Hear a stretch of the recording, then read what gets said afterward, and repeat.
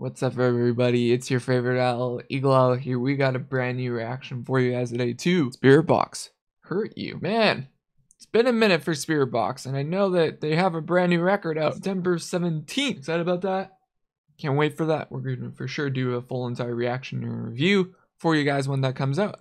I'm assuming this is the last single unless the record company makes it so it's like one more single just like a week before. But we'll see. We'll see. But without further ado, I like to see improvement from Spiritbox and what they've been doing. So let's do it. Hurt you. Oh. Oh.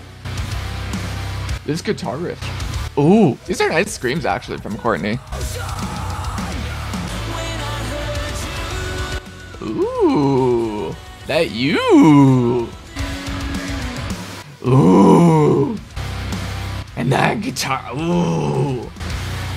This is dirty. Oh, changed it up? Okay. Okay. All right, breakdown. Breakdown. Come on. Come on, girl. Or big screen. Oh, background. Oh.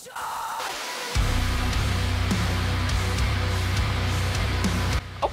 It's a simple guitar riffs for the breakdown. Okay. Okay. Oh yeah, the radio effect. Okay, okay. That guitar riff, that dirty guitar riff, I love it. Oh, they just ended it. Damn it. I'm excited now. I'm excited about this record. That was pleasing. That was pleasing for me. Damn. What do I think of this song? Dirty. I like the riffs. Very nice guitars. Vocals from Courtney. Ooh. Bass was there. We needed a little bit more chunkier, of course. Drums are there. Perfect drums. I like it. Yeah, you guys did perfect. Honestly, great track. Nonetheless, the only thing I always ask for bands, we need more bass. I like my bass. It's very nice. But Spiritbox, you did perfect. Wonders.